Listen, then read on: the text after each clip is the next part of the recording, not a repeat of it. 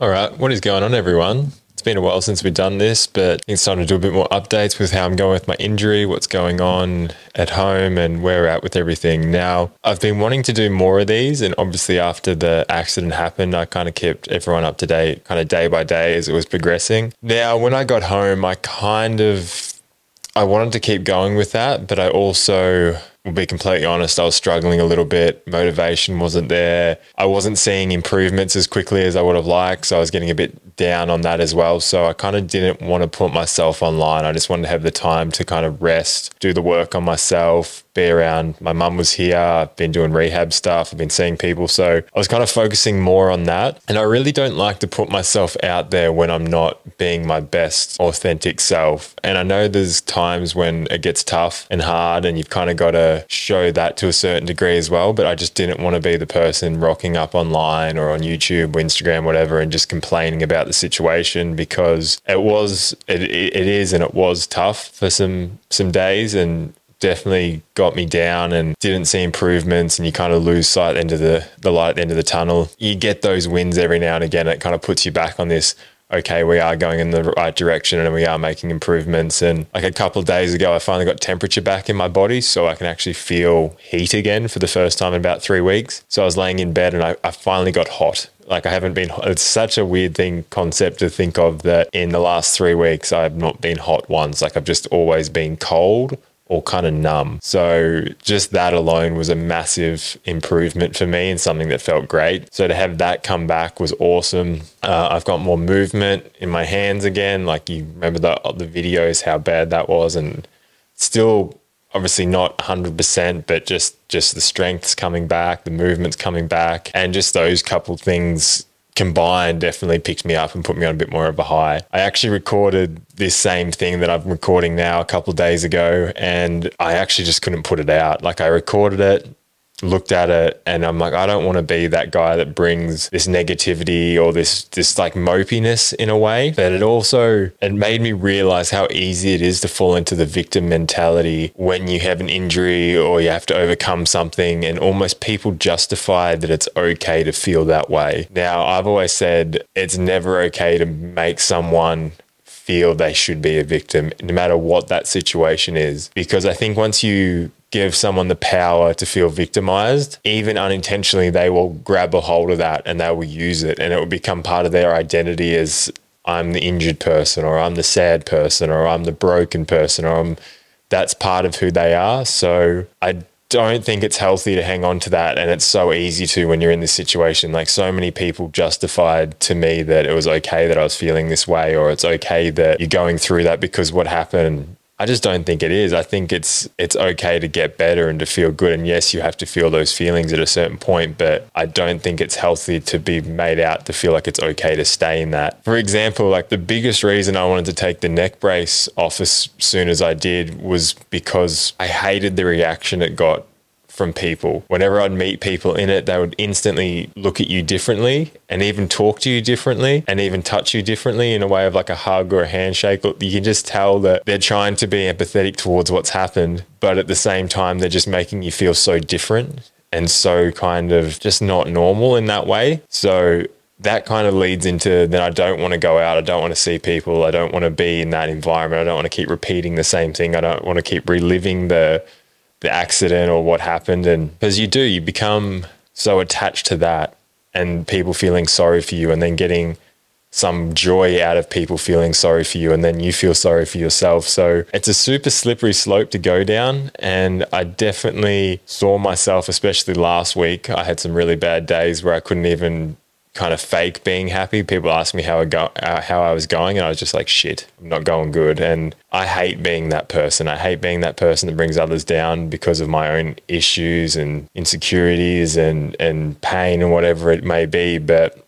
it was just where I was at, and I'm glad that I feel like I'm coming out the other side more now. Like obviously you see me out of the neck brace. I've got movement. I'm working with Jono Butler to get the body moving again. I'm seeing a guy, Rob, down in Cooley that's helping with acupuncture and massage, and we're definitely coming out the other side now, which is great. But we we've had some dark days there where it does make you really look at yourself and what you're doing, and then what you're justifying, and then what people around you are also justifying is okay. So coming out the other side now, I want to be more myself again and more positive, and actually go after the things I know I need to go after, and not feel like I've got these excuses why I can't that are built in through either the injury or circumstance or whatever else they may be. So yeah, moving forward now, coming out of it, hopefully keep progressing the way I'm going now and really start to get some strength back in my hands and some proper feeling back in the rest of my body. My skin is still super sensitive. It's like when you have a really bad fever, and it's just temperature, whether it be hot or cold, is quite sensitive to it. So if I hop in the ocean, it's just like quite a harsh shock. Or even if I put hot water in the shower, it's quite a harsh shock. So,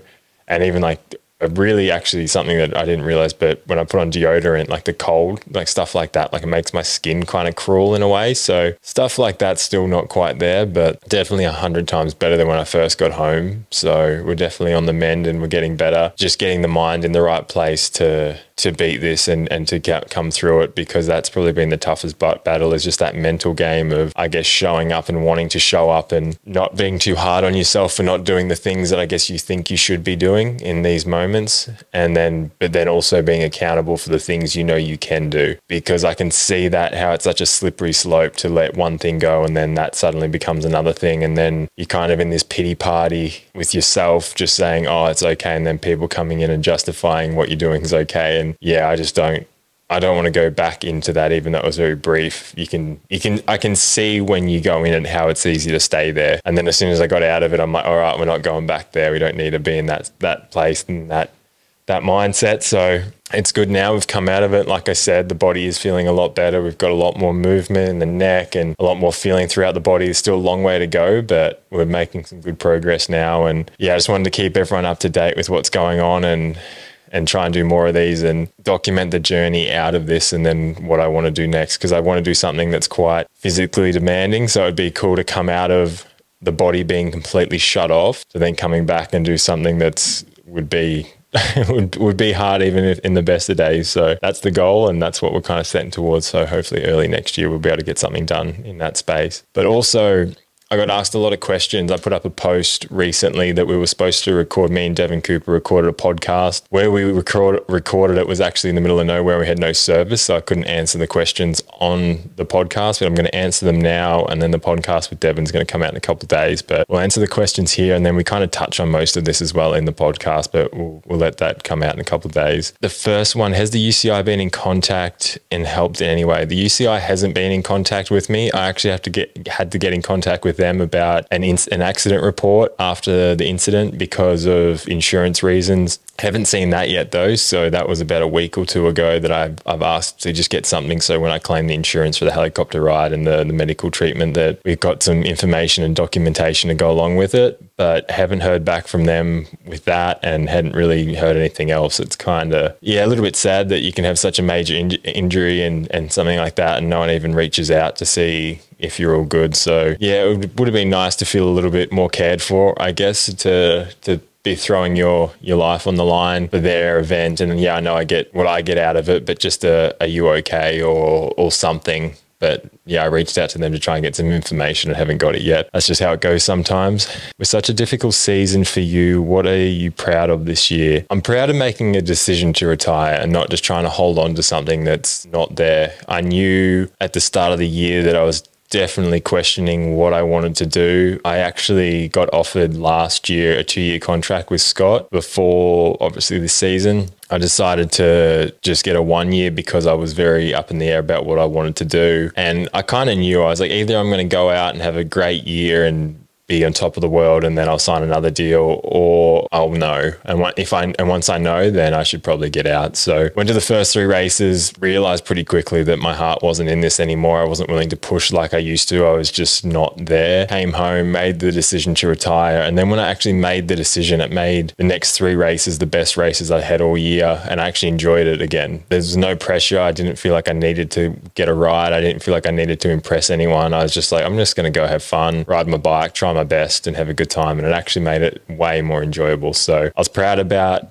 I was proud about how I looked at what I wanted to do and just made the call to do it and kind of left on my terms and not anyone else's. So I'm proud of myself for actually biting the bullet there and making it happen. Is your future now a one that will lead in an even more creative area now that you're not racing? Yeah, I want to do more of the podcast. This is something that I'm really passionate about. I like sharing stories. I like sharing ideas. I like just learning from other people that have done cool and exciting things. And I feel like I can create quite a safe space for people to open up and talk. So I always say work with your skills and work with what you have. And if you have something to bring to the table, use that as much as you can and work to your strengths. That's what I was meant to say. And that's something I'm going towards. I've just spent maybe like 13 grand on camera equipment and gear to start setting up a proper studio that I'll be able to record in. Just in the current situation of looking for a warehouse in Burleigh or Currumbin or just around the Gold Coast area to set up a studio. And once that's set up, I'll hopefully be producing like high quality content and podcast and everything else that comes along with it. So that's the goal now.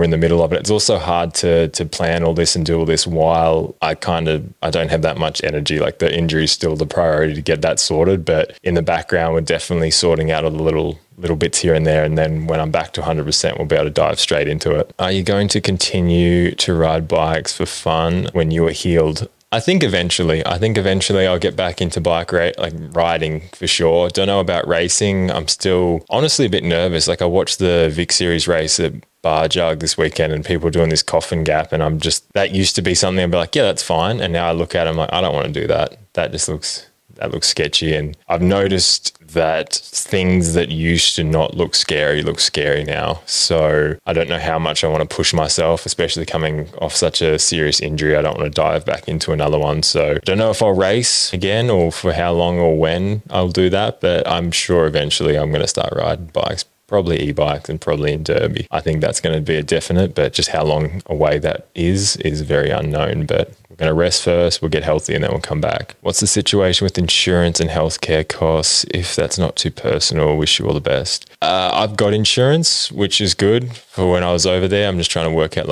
with the hospital, and I haven't even got how much it's going to cost. American healthcare system is a bit weird. They just send you in the mail the billing. So I'm waiting for that. It's probably going to be from 10 to 20 grand for the helicopter ride and everything else. But I haven't got the medical information I need to actually do the claim. So I need that as well. So it's a bit, it should all be paid for from what I'm covered with, but it's just trying to get all the documentation and information through the hospital and everyone else that's there. So we'll have to wait and see, but it should pan out, hopefully. Why are you retiring?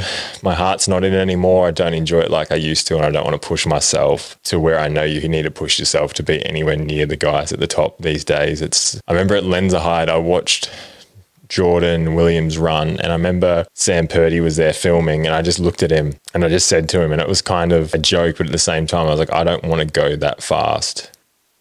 Like I saw how fast he was going and how hard he was pushing. And that's something that I used to inspire to be that. And I always felt like I could push as fast as the top guys. And I saw that, and it wasn't even like I felt I couldn't. It's like I didn't want to. So I thought, okay, this is time to change it up. How's your mindset helped you through this accident? It helps pulling me out of the dark times. I think it just leaves me like a bit of a live vest in the hard times. I go into really dark places sometimes and boohoo and everything sucks, and then I guess I use gratitude and perspective and everything else that comes along with it to pull me back out of it. But I definitely go to those states of mind, and I definitely can get stuck in them sometimes for longer than I would like, but I seem to always be able to pull myself out and look at the bigger picture. When I crashed, my biggest focus and my biggest goal as I laid there was to just be able to use my arms and legs. And one of the coolest things about the accident was everything else that I thought I needed or wanted in my life suddenly just left. There was no want, desire, need for anything else besides the use of my arms and legs. That was it. And everything else I was worried about at that current time suddenly just went out the window like that.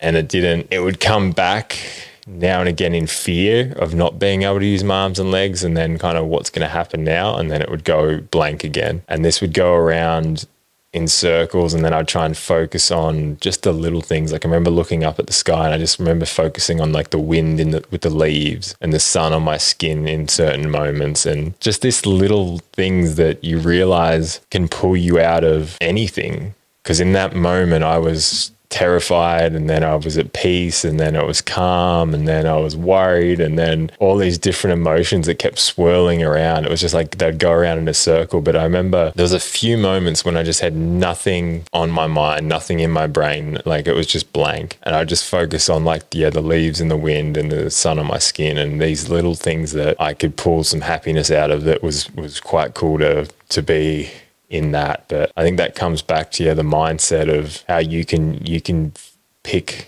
good things out of anything. There's always a silver lining in some way. So it was cool to be able to see that in those moments, which I guess your mindset can put you in those moments. How do you think this will affect your relationship with riding in the future? I think it's just going to leave a lot of time between now and when I do hop back on a bike. I just don't think it's going to be something that's going to happen quickly. I don't have the want or need to hop on a bike for a while, but I just want to get back on when I feel like I want to be racing or riding, or like I want to do it when I want to do it, not for any other outside reason. So I think it's just going to be a while, but I'm sure one day we'll get back on a mountain bike. Do you believe that you will grow mentally from such a scary and traumatic experience? For sure. I really see appreciating the small things, like in that moment when I said I was laying there, like appreciating all the little things that was in like those leaves and the sun, and the fact that I do get to use my body again. And it probably sounds a little bit over dramatic now because of how I'm recovering, but for those 10 minutes when I had had a sore neck and no feeling the rest of my body, I was pretty convinced that I'd broken my neck and that the possibility of not walking again was very real. So to have that as like a center point, like to base yourself off where that's how bad it could have been, and you come back to that and you go, okay, well, I've got my legs, I've got my arms, I'm getting feeling back, it's all going to be okay. You look at that and you go, how can't you have a better perspective on how lucky you are and how good your life can be? It's definitely, I feel like I appreciate life pretty well already, but that's definitely given me even more perspective on how good it actually is and how lucky I was to get stretched away from that situation and come out the other side okay. So I'm always going to have a different perspective on how good my life is and how lucky I was in that moment, as bad as it was at the time, but as good as it's going to be in the future. Would a neck brace have helped you? Help or hindrance? Is it possible to race with them? Well, people do race with neck braces, and they probably could have helped. Like I'm sure it would have, but then if the neck brace also stopped my neck, I might have put more force into my skull because I hit it quite front on. So obviously the neck moving down and did stretch my spinal cord. But if that stops, then there's more force straight into my brain. So it's kind of hard to tell exactly what is better and what is worse. And I know a lot of people that wear neck braces do break collarbones even when the impact isn't as hard as I guess it could have been to break your neck. So it's a tricky one. I'm kind of on the fence. I don't think I would ride with a neck brace. I used to race with a neck brace and they kind of felt a bit uncomfortable and clunky and moved around a lot. So I'd probably stick to not wearing one. But I also, I don't know.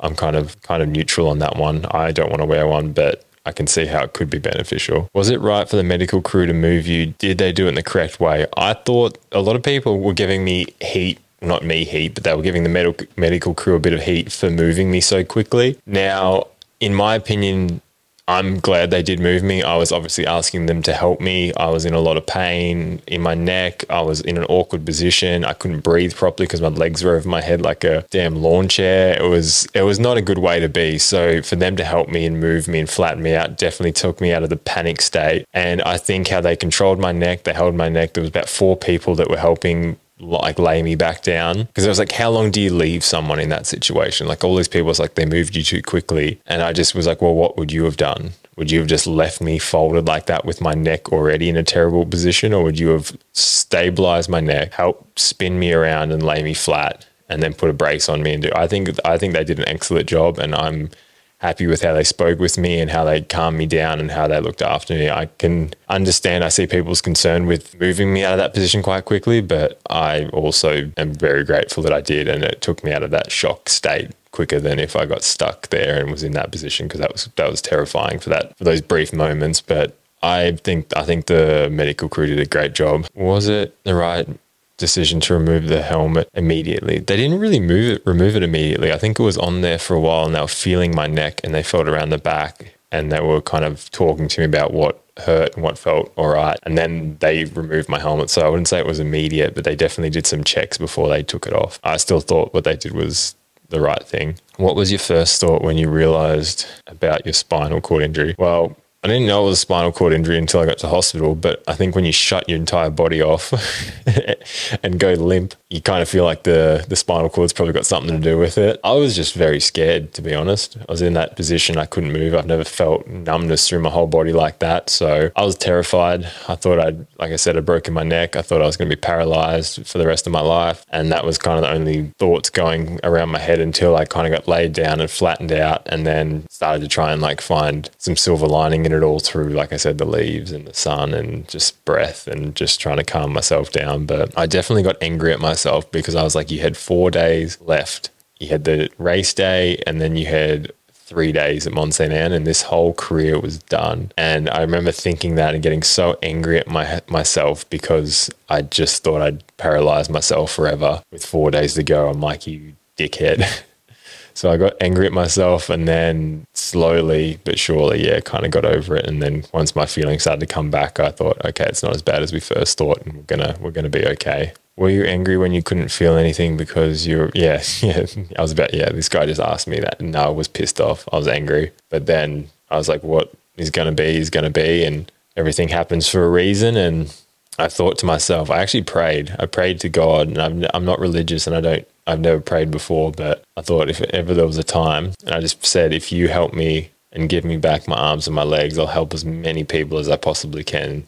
So got a debt to pay now, so I better start helping some people. What are your thoughts on the first responders at Snowshoe compared to other venues? I thought they were great. Look at what happened to Brooke and him getting stuck on the hill for I think it was over an hour or so. So I was out of there pretty quickly. I was on a stretcher, I was on a four-wheeler, and then an ambulance and a helicopter pretty quickly. So within an hour, within the crash to them being at the hospital was maybe an hour or so. It wasn't very long. He was on the side of the hill before he even got any medical attention or helicoptered out for, I think, over an hour. Did I get the medic girl's number? No, I didn't get the medic girl's number, but she was really lovely and just very caring. I know she was scared as well, just the fact that she could see how scared I was. And I remember when she picked up my hands and asked me to squeeze her fingers, and then my hands just dropped back on my chest, and I think she was like, this is not good. And I definitely felt the same way. So yeah, there were some scary moments, just those things when obviously I've been in crashes before and people tell you to squeeze their hands and you can squeeze softly, but there was nothing. There was no response. There was nothing there. So that was a little bit scary.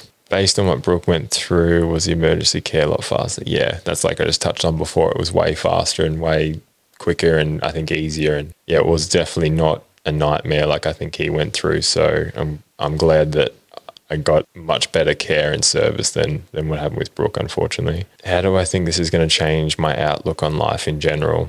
Just more appreciative of the little things. I think being an athlete, you get lost in, you always want to win, you always want to do better, you always want to be at the top, you want more, and it's this thing that we all feed into and we all become okay with, but it's just the little stuff that's always there, that's right in front of us that we don't even notice. That I think that's one of the biggest things, appreciating the small things. And that could be a walk on the beach, a hug from a friend, writing a letter to something, like just little stuff like that, but really feeling it and really understanding how good that is and appreciating it and how it makes someone else feel and how it makes you feel, and not being so caught up in this, I didn't win the race, so now this whole expedition and this whole trip and this whole thing is now pointless and wasted. It's like, look at all the amazing people you got to meet and all the places you've gone and everything that you've been a part of, and now appreciate that and sit in that. Like I just did a podcast that's about to be released with Joshy Froffer, and we talk about how he kind of looks at things in hindsight but in the present, and how good all these little things are. And I think if we could all do that more, I think we'd appreciate life a lot more. And it's kind of sad that it has to have something so major as a crash like this to kind of bring us back, or bring me back and go, oh shit, it actually is just really good. Like the bare minimum of just having your body is amazing, and that we shouldn't get so lost in all these other things we think we need because we don't really need them at the end of the day. I think that's definitely going to change my perspective and shifted to even be more grateful for what I do have. Now, I hope you guys enjoyed that. I hope you guys got a little bit more filled in on where I'm at with everything. And like I said, I'm feeling a lot better, back in high spirits, back chipping away, back feel like we're making it somewhere. And yeah, I don't think it's going to be too long until we are back to that 100%. I'm excited to start training again, to get the body firing, to get the body moving, and just be productive again, and start doing the thing with the podcast and just get life back to normal and get it firing for this summer. So I want to do more of these for sure. I'm feeling like I'm myself again and I can actually talk. Like I said, I did this the other day and I watched it back and I was like, what are you doing and what are you saying? And I don't want to portray that and put that out. So we're going to put out more positive stuff. We're going to keep this going. We're going to keep putting the content out there. So love and appreciate all of you, and I'll talk to you very soon. Cheers, everyone. Bye now.